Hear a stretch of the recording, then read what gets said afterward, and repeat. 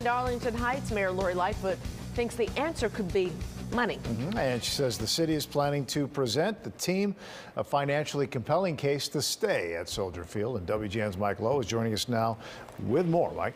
Ray and Micah, Soldier Field, of course, has some well-known drawbacks. It is the oldest and smallest stadium in the NFL, and it's a real headache to get in and out of there on game day. But there are some significant advantages, too. The venue is, of course, situated on one of the most spectacular locations of any stadium in the country.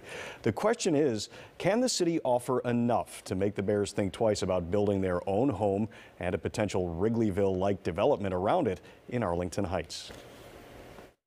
We're going to continue to do everything we can to keep the Bears in Chicago. During an appearance on the Mully and Haw Show on 670 The Score this morning, Mayor Lori Lightfoot revealed that her staff is working on a plan designed to entice the Bears to stay in the city of Chicago. Working on some plans to present to them that I think will make a very, very compelling financial case as to why it makes abundant sense for them to stay in Chicago. The mayor says she's not ready to publicly reveal what could convince the team to remain on the lakefront, but this week she announced a new committee to reimagine Soldier Field and that section of the museum campus. The Bears' current lease at Soldier Field runs through 2033, and last fall the team signed a purchase agreement, really an intent to buy the 326-acre Arlington Park campus located some 34 miles northwest of the city. You know, they're a Tier 1 team in a Tier 1 market, and they need Tier 1 audience, fan base, and I don't think they can get that in Arlington Heights.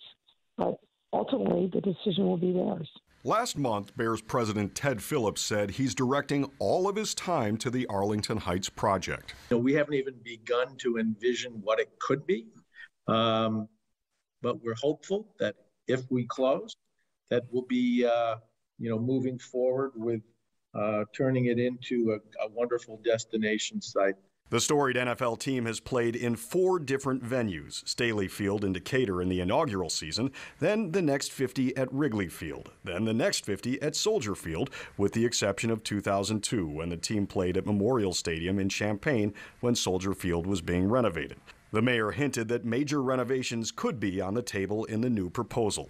And when it comes to Soldier Field, it's no secret, I've said, we need to significantly enhance the fan experience. It takes too long to get there. It's too hard. And if you're on the west side of the stadium or in one of the end zones, frankly, it's a crappy fan experience.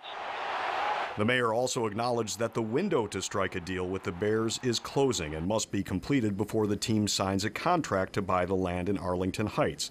But she says the city will be aggressive in its attempt to keep the city's most beloved team at the iconic Lakefront Stadium. We've seen a couple of proposals that are very, very interesting, that really kind of re-envision Soldier Field and re-envision the area around Soldier Field, keeping in mind the restrictions on use of parkland. But I think, we can do this in a way that I think will be very economically enticing to the Bears. And Bears President and CEO Ted Phillips has said that the Arlington Heights deal will likely close at the end of the year or early next. So the city realistically has only about 6 months to craft this proposal to keep the Bears playing in the city of Chicago. So I guess the bottom line is stay tuned. Yeah, that's not a lot of time, though. No, I think the odds are stacked against Soldier Field. Yeah. All right. Thank you, Mike. Well, now to a